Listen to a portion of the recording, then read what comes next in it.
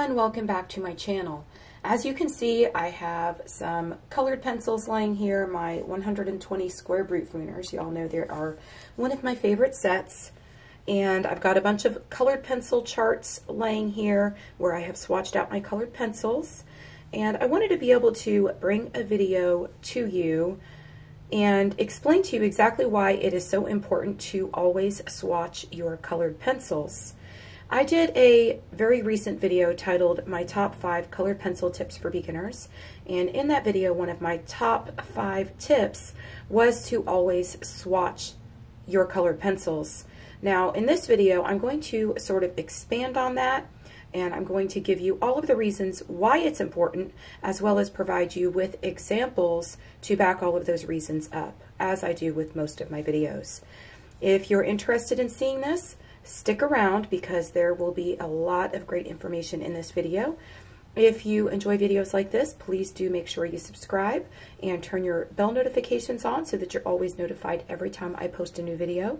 In the description box below, you will always find links for my Facebook group, my email list, as well as my Patreon for those of you that would like to support me over there. Let's go ahead and get into this video. Those of you that have been subscribed to me for some time and always watch my videos, you know that I have done lots of reviews on a lot of different budget-friendly colored pencils.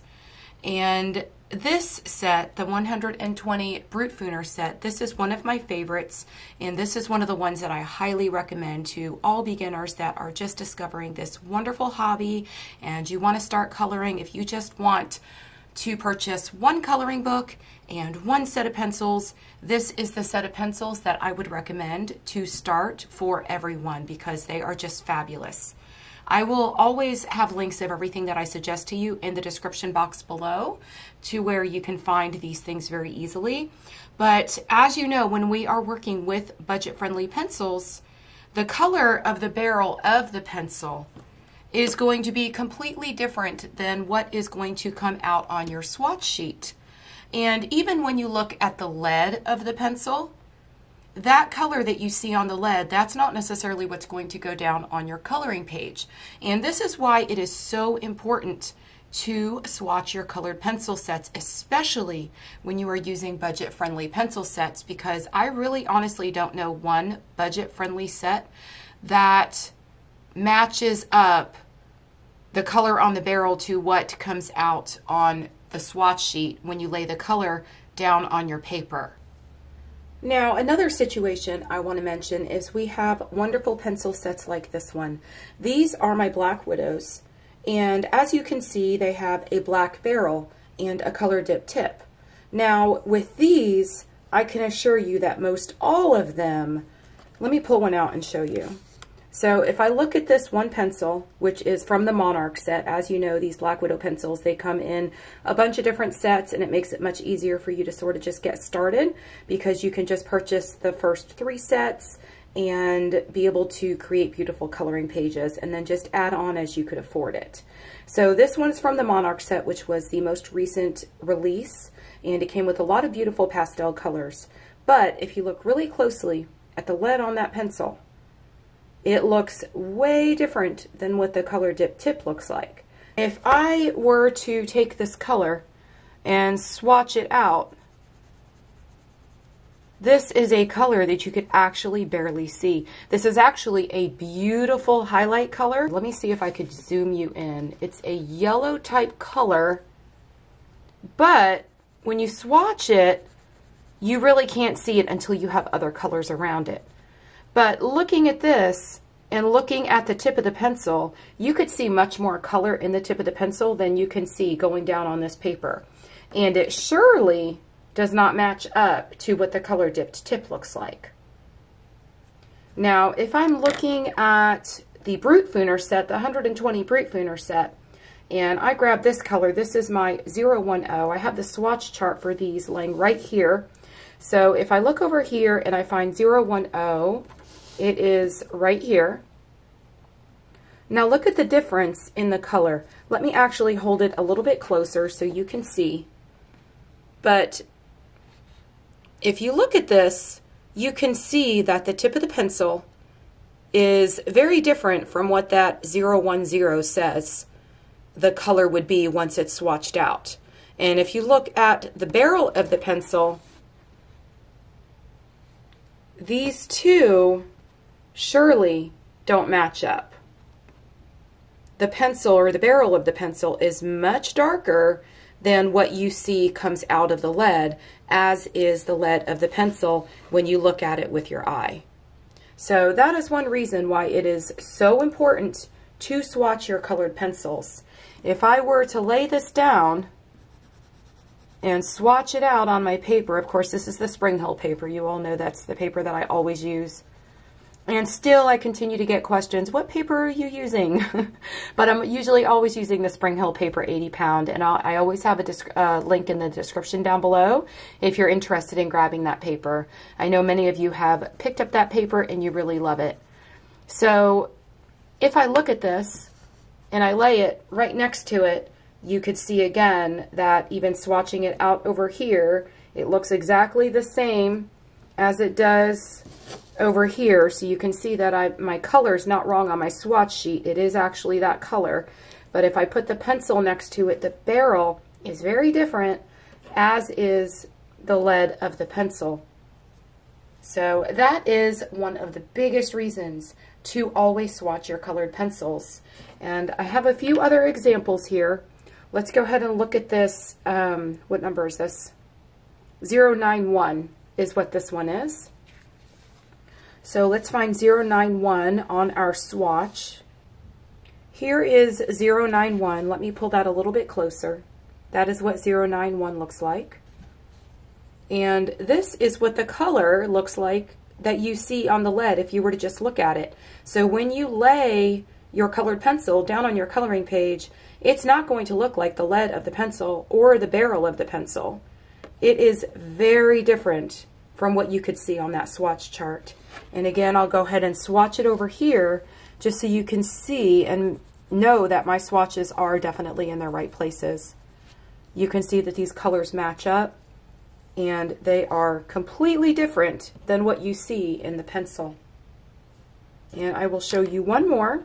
I've got a blue one here, and this one is 038. So we are going to come down on our swatch sheet and we're going to find 038. It is right here. Now look at the huge difference with that one. Let me zoom you in here a little bit more.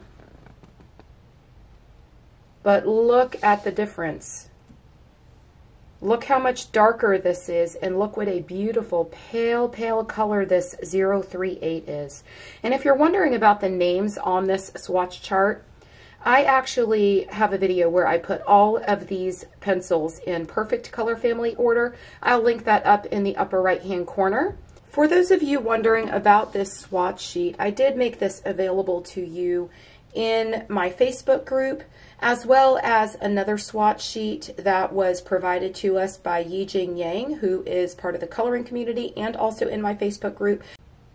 She was kind enough to translate all of the Chinese names on these pencils. If you look at the pencil, let me see if this will zoom in, but you can see that it's got the Chinese name here as well as the number. And she was so kind as to translate all of those Chinese names into the English names, and that is also available in the file section in my Facebook group. So if you're not already in my Facebook group, you can check the description down below and you could put in a request to join us. Another reason why it's so important to make sure you have all of your colored pencil sets swatched out is because it lays all of the colors right in front of you, and you could see them so that you're able to put together the best possible color combinations. So if you're trying to create a monochromatic color combination, you could just go right to all of the colors that are shades of purple or all of the colors that are shades of blue. And if you're looking to mix colors together that are much different from one another, say you want to mix some blues together with some of the shades up here in our yellows, and you want to be able to just use the yellows for that bright pop of highlight and really just sort of mix your colors up, you can do that too. Say I was over here looking at my greens, and you could see that there are so many different beautiful greens in this set. but they all have undertones that are very different. So if I wanted to, say, make a monochromatic green color combination and I wanted the undertones to be the same, you would be able to tell by looking at your color chart just by looking at them in color family order. I was the one who put all of these together. I think I said that earlier in the video. So if you're looking for that video where I swatched all the colors out in perfect color family order, I will link that in the upper right hand corner. But when I swatch my colors out, I do a whole lot of swatching and more swatching and more swatching, and I try to make sure the colors are in the exact places according to the undertones. So if you look here, you can tell some of these have much of the same undertones, and they're all put in the right place as much as I was possibly able to do.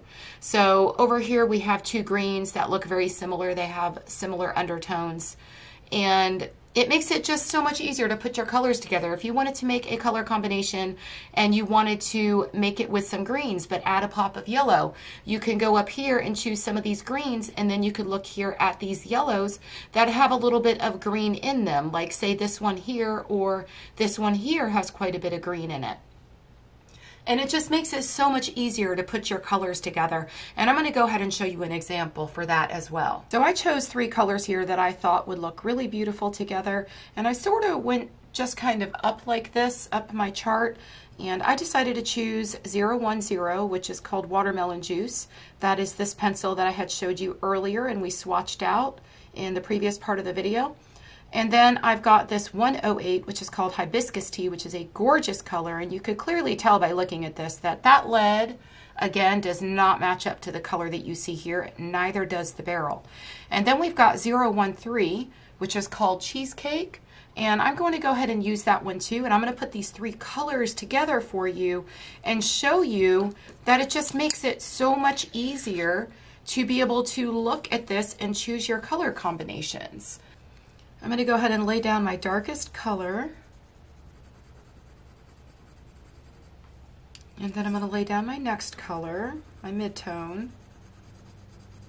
And you guys can also see how beautifully these pencils blend together. They are like an absolute dream. I love these pencils. And then our highlight color. And look how gorgeous these colors just so nicely blended together. I mean, I'm not going to sit here and make a whole ton of layers, but I just want you to be able to see that the blend and the transition of these pencils is just absolutely wonderful. And having my swatch sheet really helped me to be able to put these colors together and choose the best highlight color that I possibly could.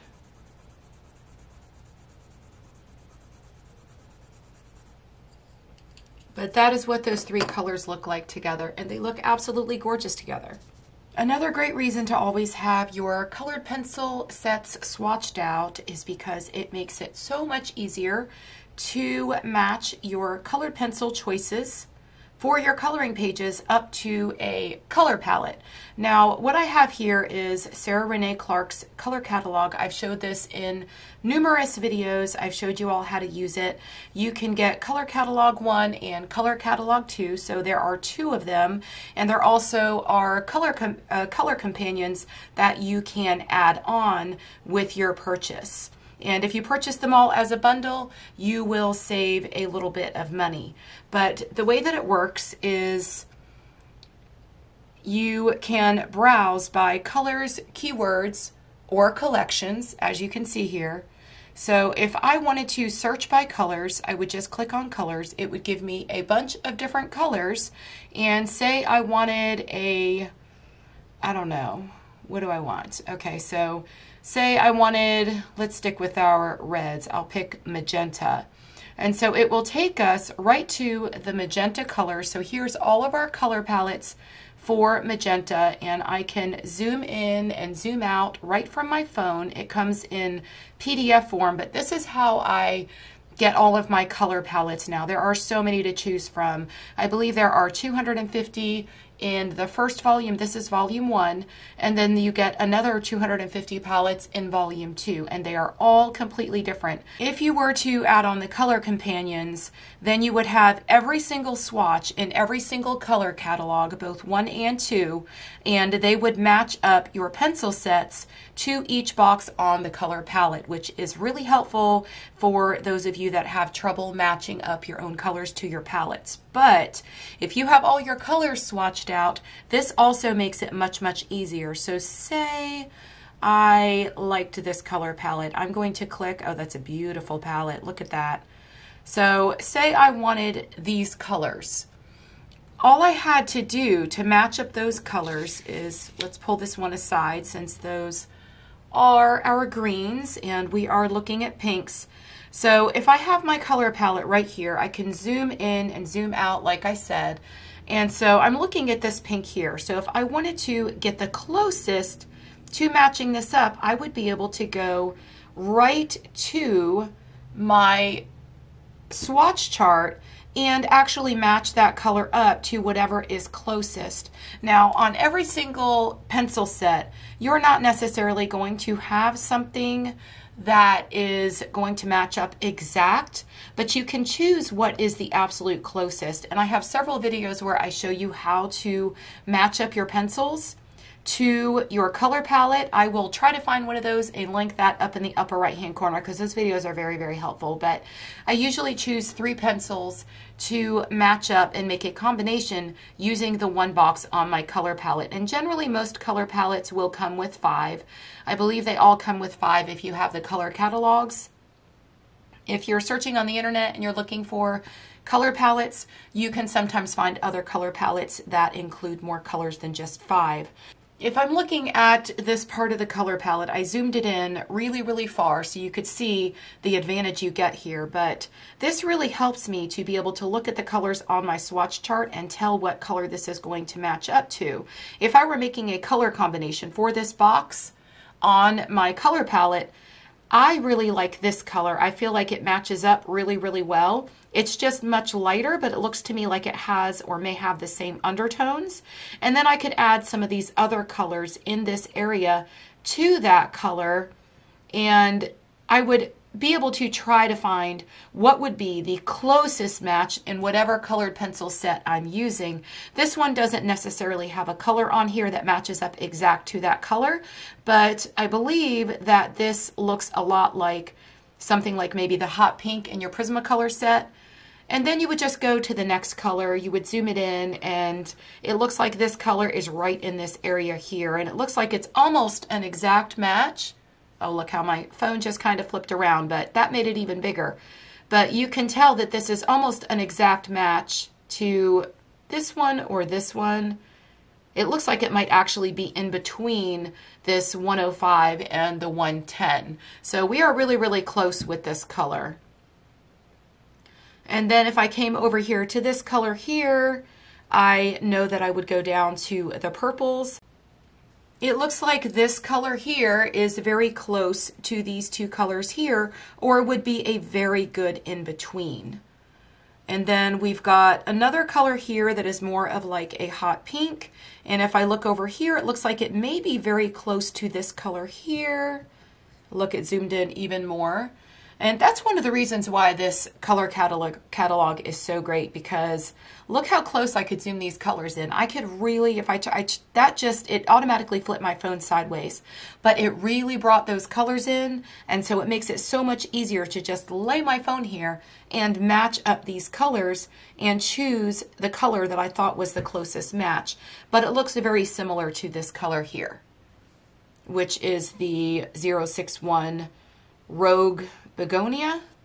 And then we have this beautiful hot pink color, and that one might be a little bit of a harder, actually it's not. It looks very close to this one here.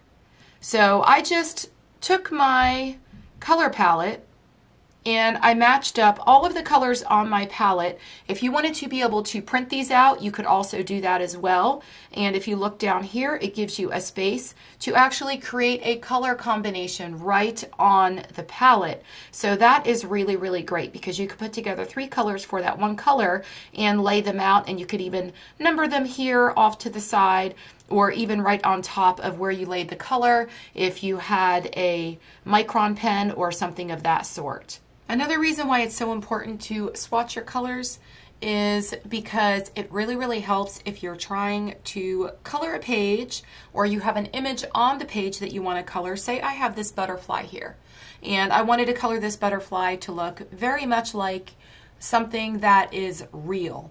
And I wanted to sort of use an image to pull all of those colors into my butterfly. So I have an image you'll see up here on the screen somewhere. You should see that now. But if I wanted to pull the colors from that gorgeous image and put them into this butterfly, it will make it so much easier if all of my colors are swatched out. Now, I know a lot of you are going to ask, of course, this is my Maria Trolle. This is Maria Trolle's Nightfall. You all know this is my favorite coloring book. This page here is from a video I did on highlights and shading and shadows. It's actually my most popular video on my channel and probably has over 21,000 views now, I think. And I will link that video in the upper right hand corner if you're interested in watching that. That was a really great video. And this page over here is a page I'm coloring with my 120 Brutfuner set. You could see they go down on the paper, absolutely beautiful, and the colors are gorgeous and vibrant. But this is for my question and answer series that I'm doing on my channel, where I'm just sort of answering your questions and coloring and showing you color combinations at the same time. But I will be getting back to that and finishing up this page, and I will go ahead and link the series in the upper right hand corner if you're interested in finding that or watching that. I have quite a few videos where I show you exactly how to color from realism. So if I wanted to do that in this case, and I wanted to take this butterfly and just bring life to this butterfly using a real butterfly or an image of a real butterfly, all I had to do was look at that image and use my swatch chart here and just sort of match up the colors. So I would probably take the image and I would hold my pencils up to the image and I would sort of really try to match those colors up as much as I possibly could. Those really, really dark colors in there, I would probably try to see if those are more brown, if they have more of an eggplant color in them, or if they're closer to black. It's really kind of hard to tell unless you have the image like right up on your phone screen. And so that's another really great idea, is to make sure you download the image that you're looking at and kind of zoom it in really, really close like I did with the color palette, and use that image to just really match up your colored pencils. Now, the benefit of having this on your phone is that if it's on your phone, you can actually zoom it in. And so it makes it much easier to sort of match up your colors to your color swatch chart, or the colors on your color swatch chart. So if I'm looking over here at these outer circular corners of the butterfly, I'm looking at my color swatch and I see a lot of this color here, which is 099. And then I see a little bit of this color here, which is 112. And I see a lot of that right here in this area. And then it looks like a lot of this is black, but if I were coloring this, I would probably use a very dark, dark blue. And I'm not sure that we have one of those in this set. Let me pull this here, but maybe not a dark, dark blue, maybe one of the dark, dark grays to be able to create this color here and copy it exactly, and then the colors that are all in here. Of course, when I was doing this, I would use a few different variations of grays so that I could just create a little bit of dimension right in that area. I would probably go ahead and pull my Prismacolor white for this right here, just to be able to make sure that that blended in really, really nicely, and pull it into the purples that I chose from my color swatch of my 120 Brute Fooners. And then when we get over here to these parts of the wings, we've got a lot of really bright, vibrant orange colors. And if I am pulling this close enough to my swatch chart, I can see that I'm going to be right in this area here where we have this 008 color. It matches up really, really well. And then of course I would pull another few colors just to pull out some of the dimension that you see in this wing. So I would probably go here to this color called Orange Gummies. Isn't that a great name? So I would probably blend in a little bit of this, use a little bit of this, and then maybe use some variants of these colors here that have the same undertones to really start to pull this together. And it just, I don't know, it just makes it so easy when you are coloring something from realism and you want to really pull these colors close to the image that you're coloring. So as you can see, having your colored pencil swatch chart just makes it so much easier to really be able to focus in on your image, pull it as close as you can to your colored pencil chart, and see exactly what those colors are. Then you could take your swatch sheet where we swatched out a few of our colors. I always leave one of these out to the side so I could test my colors. But then you can use your image and your colored pencil swatch chart as well as your little scratch sheet here. And you could test out your pencils on this sheet to make sure that they're going to come together as close as possible to the image before you lay them down on your coloring page. Now that I've given you quite a few reasons as to why it's very important to always swatch out your colored pencils, I want to show you exactly how I store mine. So on this one, or this particular swatch sheet, where I've got 120 colors, but I don't have enough room on the one side, I like to do mine this way, and then when I put them together, I lay them like this, one to the front and one to the back, and then I take them and I use these clear covers. These can be purchased on Amazon, and I just slide them into these clear covers, and it makes it very easy to be able to look at the one side, and then I just have to flip it around to see the other side, and I've got all my colors saved into the one plastic binder. And I do that with several of my swatch charts. I've got another one here. I know a lot of you are probably going to ask me where to get these swatch charts, but this is the swatch chart that you get if you sign up for my email list. There's always a link down in the description box below. This is my Caran d'Ache Neo Color, and this is how I have these as well. This is actually on watercolor paper because these are water soluble, and I have them in the watercolor or on the watercolor paper, all swatched out, and they still fit very nicely into my little plastic here. But I have others that are the same. Here is my colored pencil chart for my Crayolas, and you can see that this one also did not have enough space. So I have the rest of them continued onto the back. And so when I put them inside the plastic chart, I just take my plastic chart, or my plastic cover, I meant to say, but I just put them inside the plastic cover, just like this, and it just makes it so convenient. These are my Derwent ChromaFlow. Of course, there's not that many colors in this set, so they all fit on one side, but still they're in my little plastic cover. And then I have my pink binder here. Those of you that don't know, I love pink. It's my favorite color. Pink and a seafoam green are my favorite colors. And I love to have those colors in everything in my office or my art/filming studio.